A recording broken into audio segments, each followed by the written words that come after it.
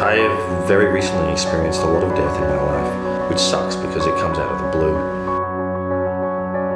I've dealt with loss an incredible amount in the last 2 years. I've basically given up. At one point I was homeless. So I've given up most of my worldly possessions, most of the things I've worked for the last decade. So, I mean, death is loss. Some loss more than others, but people are the irreplaceable things I've learned. So I did feel it more acutely that way, because things are things, but people are people. You still keep the memories, which is the big thing I've discovered. The memories are the most precious thing. No one can take away your memories. How did Menton and I meet? God.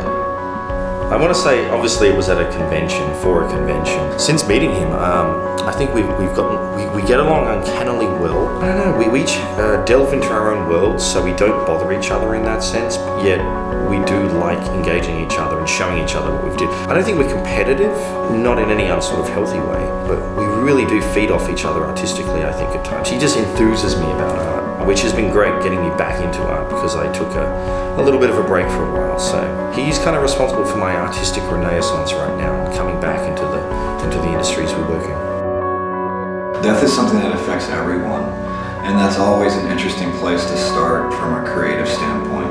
Being an artist, you're attempting to build images that affect as many people as you possibly can. So death is an interesting place to start.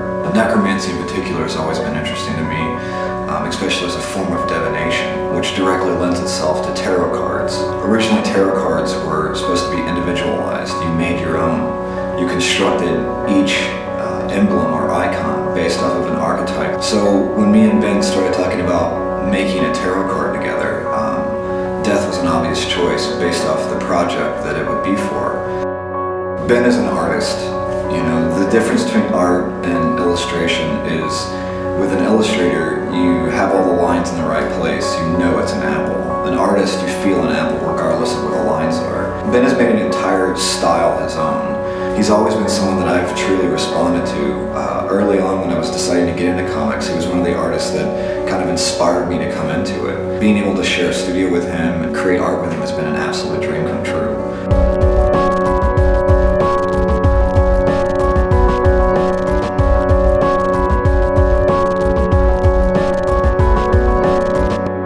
So, we're going to be doing a Kickstarter soon.